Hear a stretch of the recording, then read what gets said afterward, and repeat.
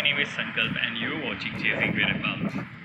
Second last day in Greece और मैं पहुंच गया हूँ सेंटोरिनी से एथेंस। मेरा प्लान कुछ ऐसा था आज का कि मैं कुछ मार्केट कवर करने वाला था एथेंस में एंड देन चेक इन करने वाला था। उसके बाद थोड़ा सा सोचा था कि पोसाइडन टेम्पल जाऊँ। हाउएवर पोसाइडन टेम्पल जो है ग्रीस के मैप एकदम नीचे पड़ता है, तो मैंने ट्रैवल डेस्क से जब पूछा था जो ट्रैवल सपोर्ट डेस्क है वहाँ पे कैसे पहुँच सकते हैं, तो there is no direct way to reach there from airport. And सिंटैग्मा square से भी अगर जाना हो तो बहुत ही मुश्किल है, because any how you will go from airport to the centre of Athens and then centre से वापस आप पूरा रूट कवर करते हुए बॉटम में आओगे in order to cover the Poseidon temple. तो that lady told me that you can go to Marco Polo and Marco Polo के बाद बस चेंज करोगे in order to reach to Sounion. Okay, so I just quickly wanted to cover this part that how you can reach the regional buses stop. तो ये था airport का gate number 3 है।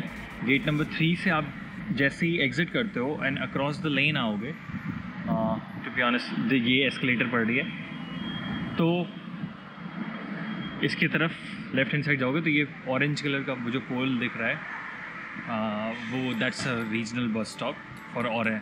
And basically सारी जो regional buses जो होती हैं वो ऑरेंज कलर बसेस होती हैं जो आपको मार्को पोलो लेके जाएगी। और ऑरेंज बस जो कि मेरे को लेके जाएगी Marco Polo, and Marco Polo के बाद मेरे को जाना है सोनियो। तो मेरे को वहाँ जाके चेक करके देखना पड़ेगा कि कौन सी बस जाती है सोनियो।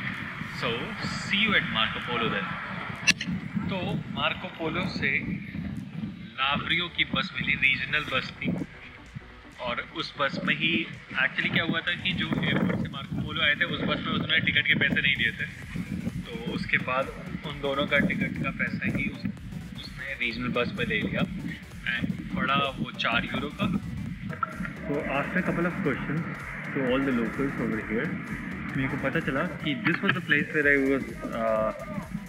आप अगर रीजनल बस से आते हो मार्को पोलो से लावरियो के लिए तो यहाँ पे ड्रॉप करते हैं, एंड जस्ट उसके ऑपोजिट एंड पे there is a restaurant which goes by the name old station.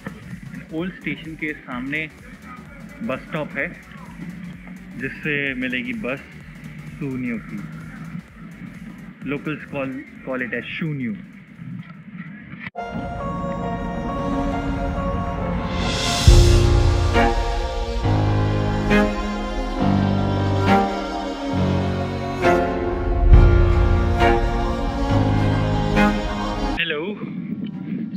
सोनियो और शोनियो जैसे भी बोलना चाहें आप।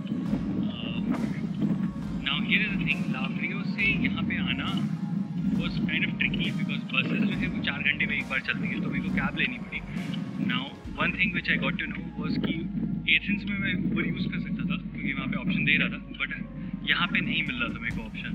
तो आप क्या कर सकते हो, यहाँ का जो लोकल कैब एप्लीकेशन है पेड करके वो यूज़ कर सकते हो, which is the same cost as what you get Uber I think.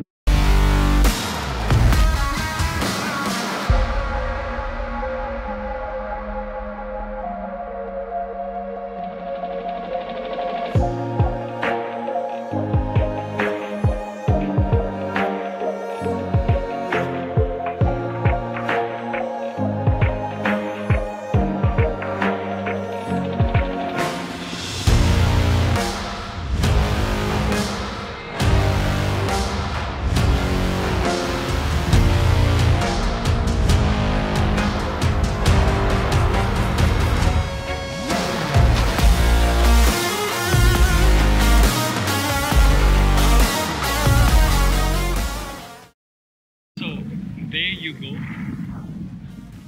struggle of 2 hours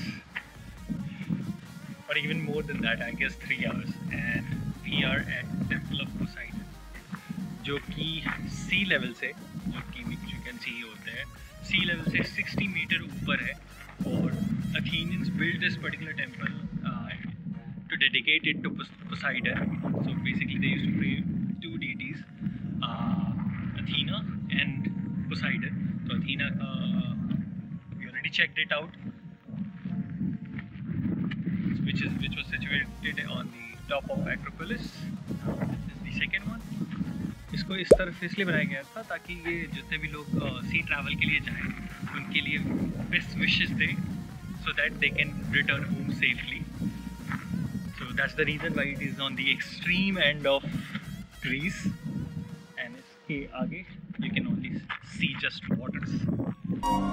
So इतना ही था इस वीडियो में, मिलते हैं नेक्स्ट वीडियो में. Don't forget to like and subscribe to our channel. Bye.